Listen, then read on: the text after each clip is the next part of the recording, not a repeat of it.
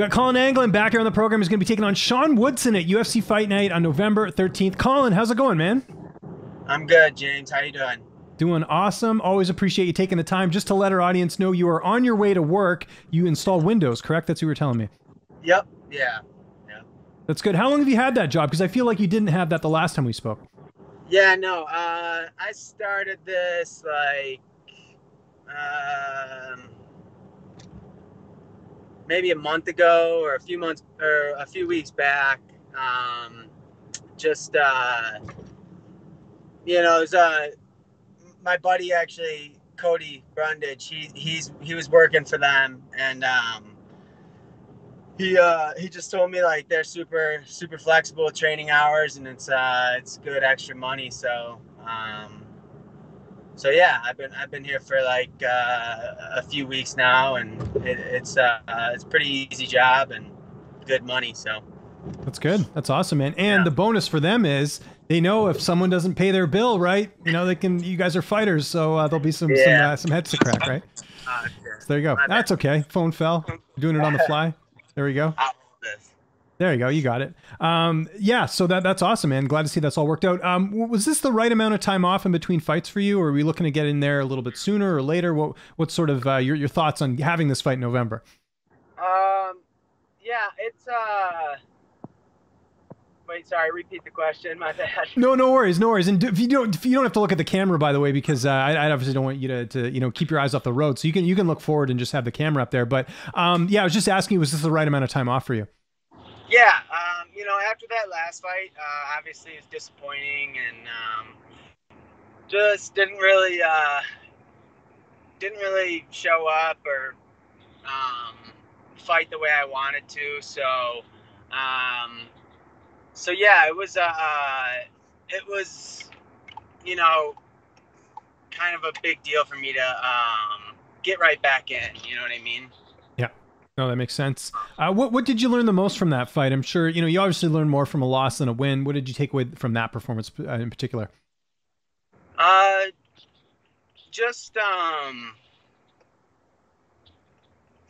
I would say just I kind of I hadn't lost in such a long time, and then I almost like forgot what it felt like to lose, if that makes sense. And that was a good reminder of that feeling, and yeah, I think I just really took away like now that feeling's new inside me. I know what it feels like to lose, especially on such a big stage. And I don't want to do that again. So yeah. Okay.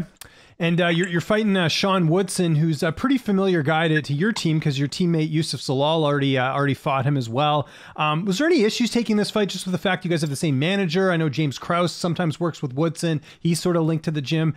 Tell me about this matchup with you fighting Woodson. Yeah, no issues. I think it's a good fight for both of us.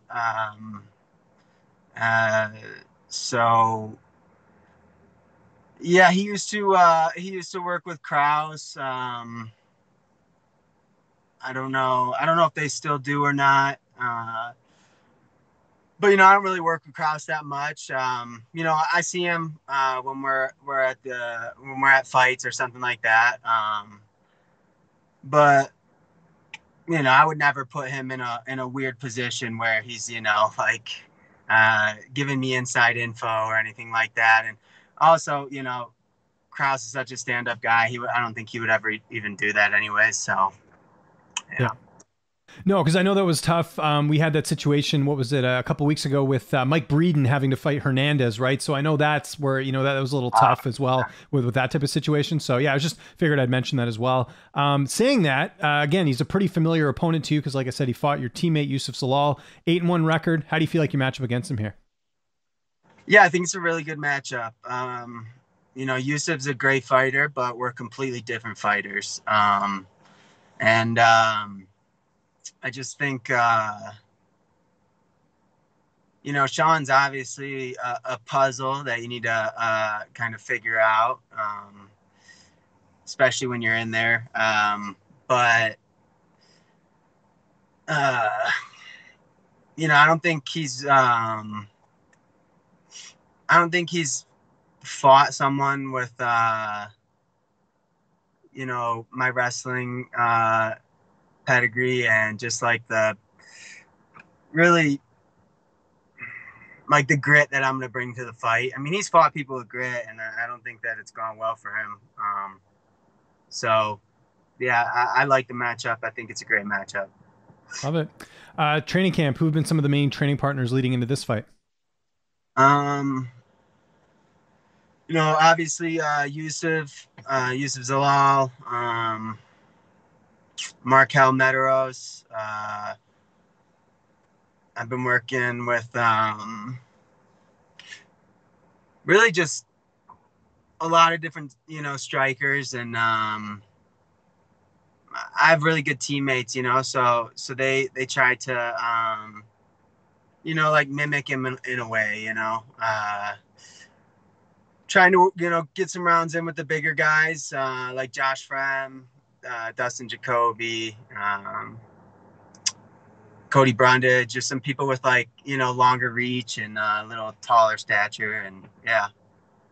Okay, that makes sense. And how about the weight cut? Everything going according to plan leading into the fight? We got lots of time, but still. Yeah, everything's going great. Weight cut is on point right now. I'm ahead of schedule, which is a good thing. Yeah, I feel great. I have a great nutritionist, Vance, out of Michigan. Yeah, still working with the same girl, if I remember from last time. Yeah, that makes sense. Yeah, I've been working with her for forever. Never missed weight. Never had trouble making weight. So, yeah. Good stuff. Who's going to be in your corner for this fight? I imagine Coach Mark. Who else will be making the trip with you? Yeah, I'll have Cody Brundage and Jonathan Martinez. Oh, nice. He as a cornerman, does he actually? Because I know he's kind of a little soft spoken sometimes. I mean that in a good way, obviously. No, yeah, he's got when it comes to cornerman for me, it's Cody and Coach will probably be the loudest. They will be the loudest for sure. But I want good vibes leading up to the fight. All fight week, so I'll have all them out there with me, and just about having good vibes and having a good time, during fight week. And Jonathan's a great training partner, and actually, he is a good coach. He's got a lot of good information, and just he's a good guy to have out there with me. How do you see this fight playing out on November 13th?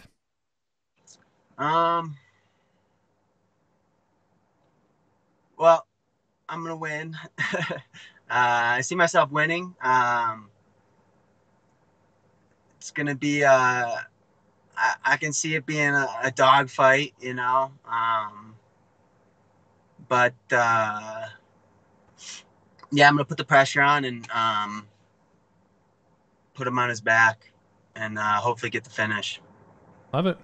Before we get out of here, got to talk a little hockey. You must be feeling good about your Red Wings. They beat my Canucks, last week, and they're really looking great. It's actually like everything's the opposite so far to start the season, right? Like Vegas is terrible right now. Montreal Canadiens are not very good. Detroit and Buffalo are looking unreal, and there's a few other teams I think that are undefeated. St. Louis is another one too. Yeah, I've been trying to watch as much Red Wings as I can. It's kind of nice now that they have a deal with ESPN Plus. I'm able to catch some of their games that I normally wouldn't be able to see out here in Denver. But I haven't been able to really watch a whole lot of other teams. Red Wings are looking good. I kind of thought they would look decent this year, just considering like the new guys that they've brought in, and Steve Eisman. He basically over the last few years is completely. I mean, it's an entirely new team. So I was excited to see how they looked, and I think they look pretty good. You know, they're not going to be like, you know, I don't even know if they probably won't make the playoffs, you know, but they're not far. You know, maybe a couple years out from that, maybe a year, honestly. But yeah, we got, you know, Lucas Raymond, who just he just got a hat trick. First time I was reading something that was the first hat trick I think that was scored from a Red Wing rookie, I think since Yzerman, I think, if I'm not mistaken, or something. It was something crazy. Maybe it wasn't Yzerman, it was someone, but I mean that just like doesn't happen. So yeah, no, yeah, he's been looking really good, and I think he's playing on like the first line, which is pretty cool. So he fits in with all those guys and with the top guys on the team, you know. And then Moritz Seider, who's the defenseman rookie, he's been playing great too. You know, I don't think he's got a goal yet, but he's got quite a few assists. And yeah, I mean, they look good. They got smoked on I think Saturday. They played Montreal. That's right. They lost 6-1, which is rough. But other than that, you know, like the first game with Tampa Bay, it was crazy. And I mean, I think Tampa won 6-5 or 7-6 or something like that, but they look good, you know? Yeah, it's definitely looking they probably should have won that game. I was going to say it looks better than last year, right? I mean, that's the good thing is that it seems like they're going in the right direction. And, you know, like I said, I know it's early on, but you got to be happy with the start, right? At least they're, you know, above water, so to speak. Collin, absolutely. Thanks for doing this. Always a pleasure, man. Anyone you want to thank, sponsors, social media, I'll give you the last word. Yeah, just social media is Collin _ oh wait, no, that's not it. Social media is Collin Anglin MMA. You know, I'm on Twitter, Instagram, Facebook. Yeah, I just want to thank my nutritionist, Mary Vance, for you know, everything she does for me. She's amazing. My team, Factory X, all the coaches and teammates, and Iridium Sports, my management. Yeah, that's about it. Cool. All right, thanks, man. Hope you have a good day at work, and yeah, I'll tag you when this is up, and enjoy the rest of your evening, man. Appreciate it. Cool. Thank you so much, James. I appreciate it.